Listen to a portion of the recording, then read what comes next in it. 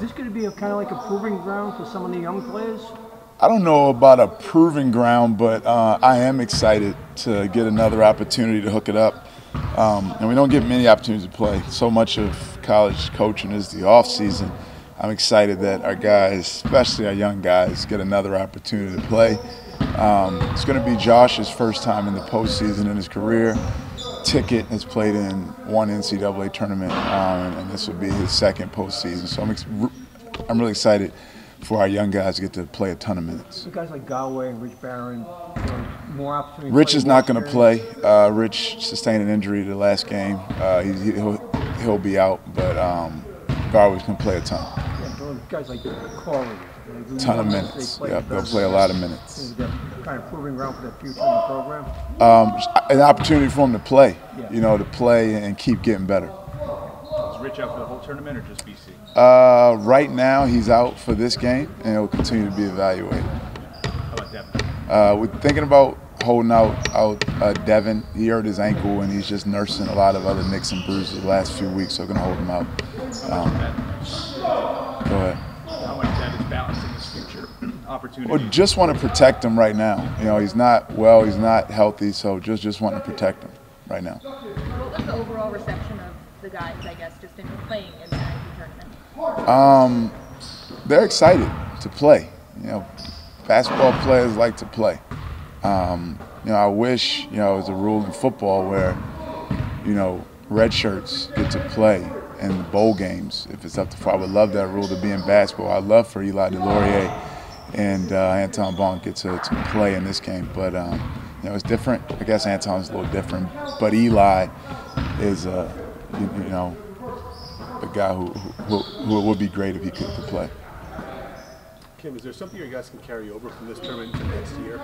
Yeah, I think so. You know, I look at Wisconsin last season participating, going far in the NIT, and then coming into this season with some, you know, some experience and doing well. You know, I think so. I think it's great for these guys to experience postseason basketball and just more reps and more time to play. I'm especially really looking at Jaden Pierre. Now I wish we had Rich. I think it would have been great for him. And just as far as the play of your young guys last week, it seemed like Corey, Garway, and Jaden all had a pretty good tournament. Yeah, I thought Corey, outside of the Butler game and maybe the Georgia game, had one of his best games. Best, you know, multiple games of the season. You know, Corey's such a great kid. He wants to do well. He had a rough season at points, but was really happy to see him have some success on the court. And what's the balance right now? You know, today the portal opened and you guys are getting ready for a game as a staff. How do you kind of balancing the one-day turnaround prep and, you know, obviously trying to maybe plan for the future? Yeah, we have a pretty big staff. Obviously, we're monitoring portal entries, but you know, our focus is on this game. You know, that's what's in front of us now. You know, we'll watch film, we'll practice, we'll have dinner, we'll get ready, we'll shoot around tomorrow, we'll play a game. Recruiting never stops in college basketball, so we recruit all season long. Not much different, you know, right now. Portal opening today, a lot of people say they'd rather it be after the national championship. What's your take on that? I don't. I mean, again, it's we just have to take what, you know, is given to us. You know, so we you know, have to adapt and adjust and, you know, make it work as best we can. Anything you can take away? You went up against Coach Grant when you were in Mason. Anything you can take away from that game? Or yeah, they play well. They play well. They made a lot of tough mids. A different team. You know, obviously a different team, but Quentin Post is an NBA big. He rebounds it, shoots it, scores inside. Jaden Zachary's a very talented guard that plays really hard. They added some shooting. Mason Matson, a really good team. Earl has gotten better each year at BC, more wins, declining in losses. They won 4 out of their last 5. I think he's done a great job there. You guys talk about mindset all season, so what's the kind of overall mindset going into the NIT? Yeah, you know, it's obviously it's a little deflating, you know, to know your fate is sealed last night. You know, you give a few hours to, you know, complain. Just like after a loss, you let it hurt till midnight, and now it's time to move on. Yeah, because the most important thing is which team is going to come out tomorrow and want to be there. Our guys really, really want to be there. We're going to play really hard, and that's what's most important. It's an opportunity. It's a privilege. It's a privilege to play basketball. It's a privilege to be at Providence College, to play on Dave Gavitt Court, and our guys are excited about the opportunity. We'll give you the opportunity, just how much, tell the fans to come out and everything, and, could be the last time they see this group this year, maybe. Say it again? Tell the fans, obviously, to come out and support. You're telling me to tell the No. fans?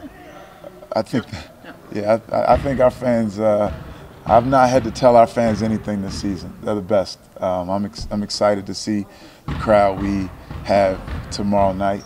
Our fans haven't let us down an iota of a time this season.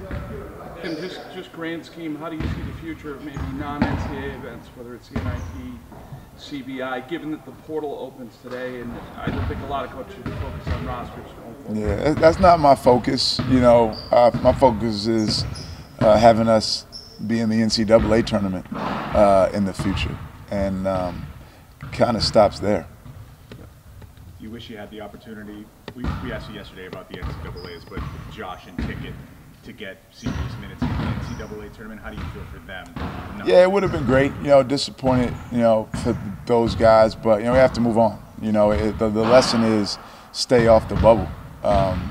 Do what you need to do early in the season, so you don't allow things like Saturday nights, bid steals and stuff to affect you. Because once you get down in the bubble, it's all pretty.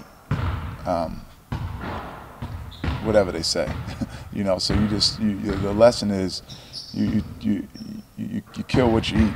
You eat what you kill. You need to take care of your business earlier in the season, or later in the season. We're not. No one's feeling sorry for us. We're not feeling sorry for ourselves. It's up to us as coaches to get our players to play better offense, and to win meaningful games earlier in the season and win games by larger margins. Kim, with potentially down 2 starters for tomorrow night, what do you see to the other guys that it's just an added? It's such a great opportunity, and no different than we've had all season. We've missed Bryce for a ton of games. We missed Devin for a game. We missed Josh for a game, a big game, a league game, a huge game. So it's nothing different. We've always tried to rally our guys to rely on each other more, to put more of an onus on our defense, more of an onus on our transition attack, more of an onus on our ball security. It's just a great opportunity, and it's also a great one because every player always wants to play more. They always complain about playing time. Well, here you go. Let's see what you're going to do with extended minutes. You mentioned it was deflating, but at the same time, this NIT, maybe the guys have a chip on their shoulder. Maybe you have a chip on your shoulder, thinking maybe should have been an NCAA team. Now we're in the NIT. Do you feel that from these? No, winning the NIT doesn't prove you belong in the NCAA tournament. It's different. I mean, losing in the first round of the tournament doesn't mean you didn't belong. It's about doing what we have to do to continue to take steps as a program and a team, and give the absolute best effort we can against Boston College. It's not about all that other stuff. It's just about playing as hard and together and as disciplined as we can possibly play. The realities of scheduling being what they are, I think a lot of what I've heard over the last 12, 24 hours is teams should beat their bye games by more to help their metrics. That will help. How difficult would it be maybe to pivot the other way and get either home and homes or neutrals against quadrant ones? Yeah, you could play a tougher schedule, and it doesn't matter if you win. You just have to have a good offense, honestly. If you schedule tougher, and you have a good offense, that's shown to be rewarded. If you win a couple of those games, and if you decide to not schedule tough, you need to really run it up to get your offensive numbers to be good. What about the feasibility of getting those games if you decided to pursue some of those? Every program's different. What programs are scheduling for. Some programs are scheduling for seeding. Some programs are scheduling for a bid. Some programs are rebuilding. You know, it's not monolithic. Every program has to do what's best for them.